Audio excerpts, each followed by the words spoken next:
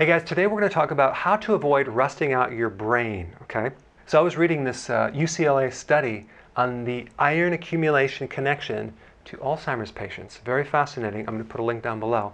And that makes sense because we know too much iron in the body is very dangerous to the mitochondria, to the cells, creates a lot of damage. It can lead to cancer. So when you combine free iron with oxygen, you form a very powerful free radical that can damage the fat layer that surrounds the nervous system, the myelin, and it can just break that down.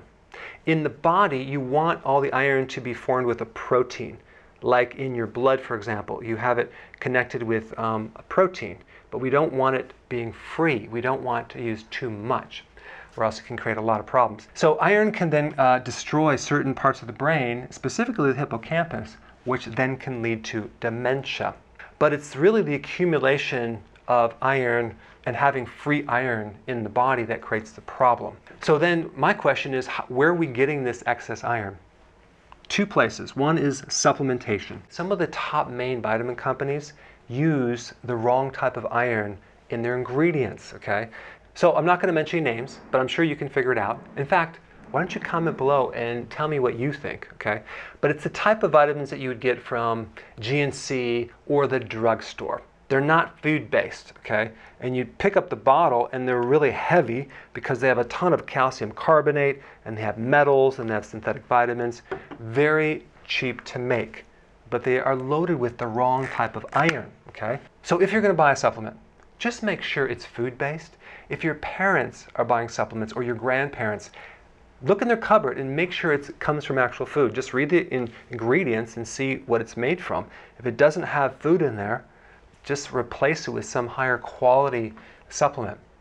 Number two, the fortification of foods. Primarily grains, the enriching with the synthetic B vitamins and the iron.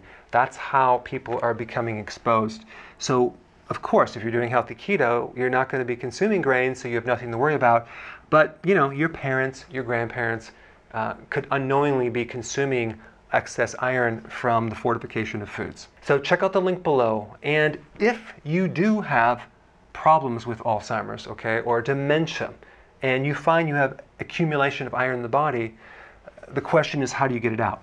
I would recommend taking something like a chelator, which basically naturally combines with iron and pulls it out safely. The best natural chelator is phytic acid in the form of IP6, okay?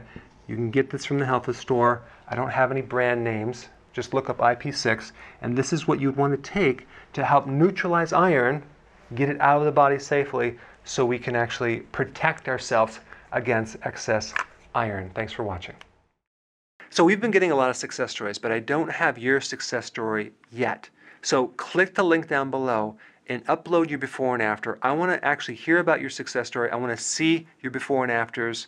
And every week we do featured success stories. So click the link down below and share your success.